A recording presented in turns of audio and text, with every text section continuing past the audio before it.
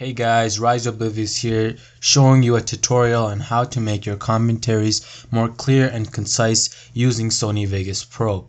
Hope you guys enjoyed this one.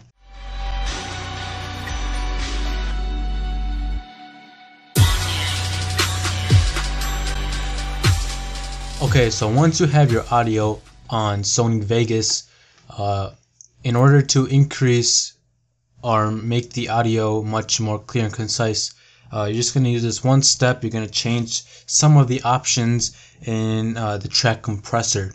So to go to the track compressor, you're going to go ahead and click the audio or the track effects on your audio track, and then you're going to skip these two. You're just going to go right to track compressor, and you're going to go ahead and change these options and save it. So the first thing you're going to do is change the input gain and the output gain, just leave at 0 dB. You don't need to mess with that. The threshold is, you're going to change that to negative 21.8. You can just go ahead and type that in. And then your amount you're going to change to 3.4. Your attack you're going to keep at 15. Your release you're going to keep at 250. Your auto gain compensation is going to stay checked, and then your smooth saturation is going to stay, you're going to go ahead and put a check on it.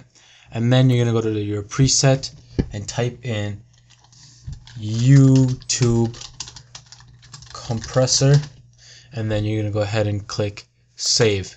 Now obviously you don't have to keep the name as YouTube Compressor, but just name it anything you want that you'll remember, and it'll always be here at the bottom.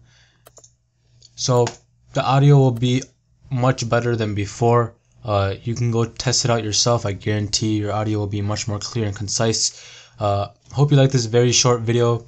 For more Sony Vegas tutorials, subscribe to my channel. Help me get 200 subscribers. I'll be releasing a NBA mixtape.